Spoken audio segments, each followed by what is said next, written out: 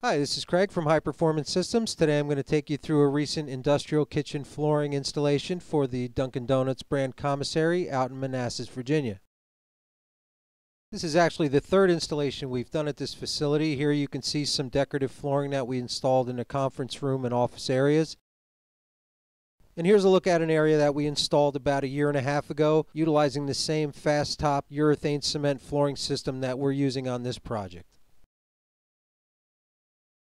So as per our standard operating procedure, we began the project by removing any latents and contamination and getting down to white concrete to assure a solid bond of our subsequent material.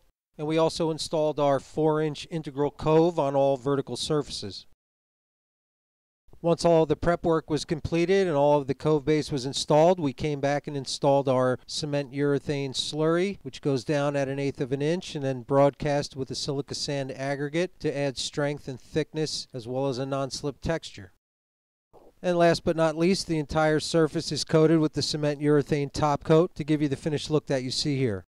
For more information on food processing flooring or any other type of resinous flooring, please give us a call at 1-800-928-7220 or visit our website at www.highperformancesystems.com.